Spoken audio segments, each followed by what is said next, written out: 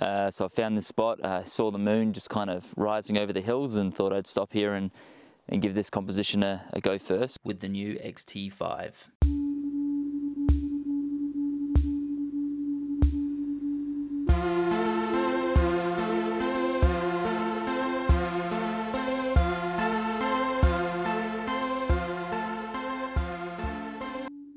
I'm just waiting for the clouds to come on over and just kind of sideline that moon a little bit, just so I can add a little bit more to the composition. So let's see what I'm doing. Sorry for the rush start.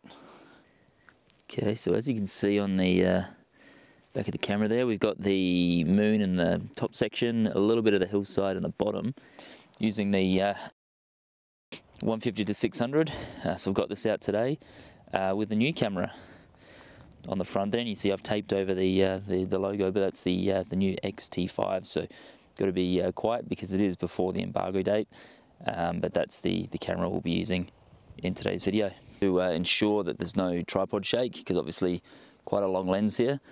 We've just got the self timer on, so just for a couple of seconds, just to make sure that the camera and the lens is able to rest and stop moving before it takes a shot, so there's none of that camera shake and we get the most out of the camera, I guess.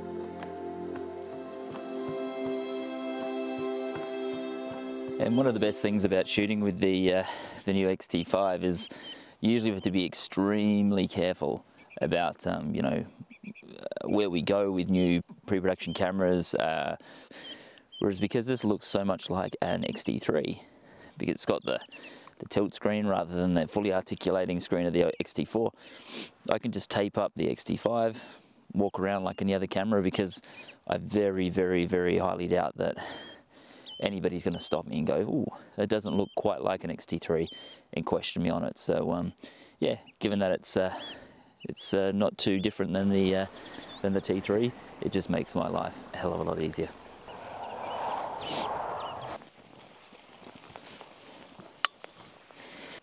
So I'm absolutely loving the going back to the tilt screen. It's just so much easier for landscapes. It's just all at your fingertips. Alrighty, and hopefully you can see that there. As you can see, quite punched in quite hard there, and it doesn't look so exciting now. But what I was doing is just taking a shot, moving it across, taking it a shot, moving across, and kind of taking a shot, and it was working all the way back kind of through this ridge line here. And what I was finding is there was this really nice spot of light, and if I bring up the shots I've just been taking, you can see it there. So if you can check that out there, just that beautiful little ray of light in between the two peaks there, I was able just to capture that, and as a panorama, which is beautiful, because this is a 40 megapixel sensor. So if you think of that, I think I ended up taking about 4 or 5 shots. So I'm going to be able to stitch those together, and that'll make an extremely nice large print.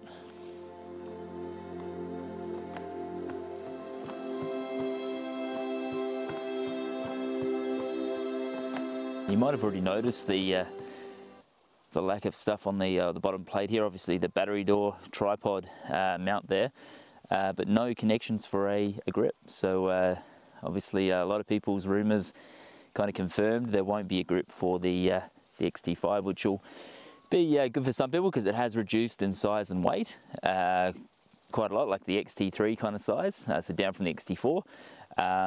But for a lot of people, didn't need the grip. Some people might be slightly disappointed, but I'm really liking the size and weight decrease from the T4. So, and then we've got the XH2 and the XH2S for the grips, and you've got 2 grip options for the XH series. So yeah, just something to point out there.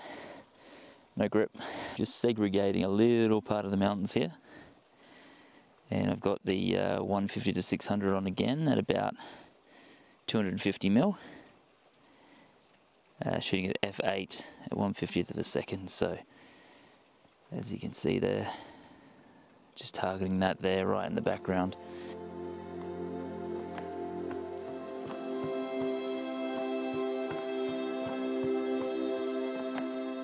funny, this is not the way that I was expecting to announce my second surprise for the day. I've got a new lens that I'm testing out along with the T5, which is the 30mm macro. It's a 1-to-1 option. Now I've only got the 8-to-16 and the 50-140. I wanted something just in between to get a little bit wider, but not as wide as the 8-to-16. So I'm actually using this as a landscape option this morning. So you know, check this out.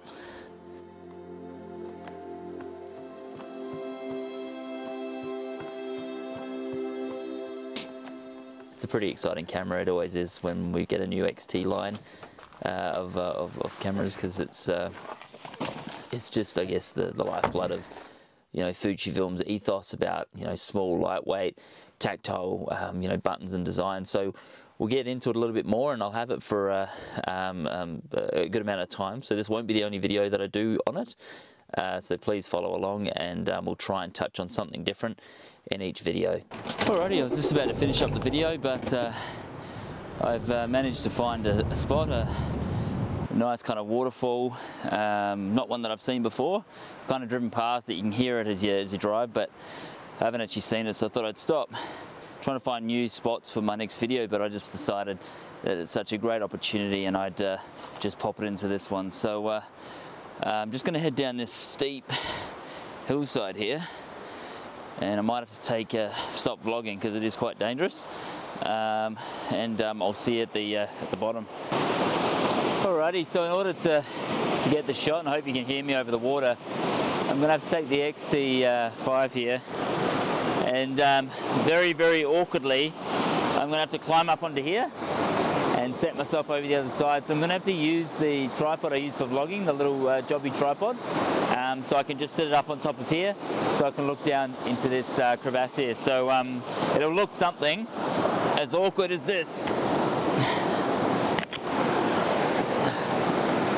So that's kind of where I'll be, and I'm just going to have to position myself here until I get the shots, and then I can hopefully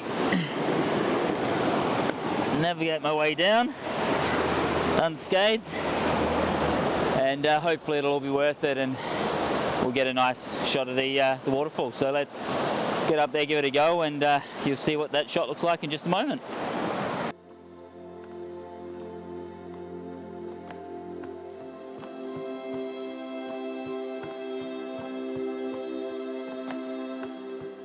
Alrighty, as always, thank you so much for tuning in. I had a great morning, got some great shots of the moon, some beautiful peak shots, all using the new X-T5, and it's been a joy to use this. It's such a small, lightweight, nimble type camera, and if you want to learn more about this camera, and more so the usability of it, you know, I'll touch on specs as I go, but I really want to focus on, as a photographer, you know, how do I find using this out in the field, the image quality, all the important things. If you want to know specs, then there'll be a million other reviews around that. So if you do want to learn more about this camera, please like and subscribe. There will be more videos coming out about the X-T5 over the coming weeks. So please stay tuned, and as always, I'll see you next time. Thank you so much.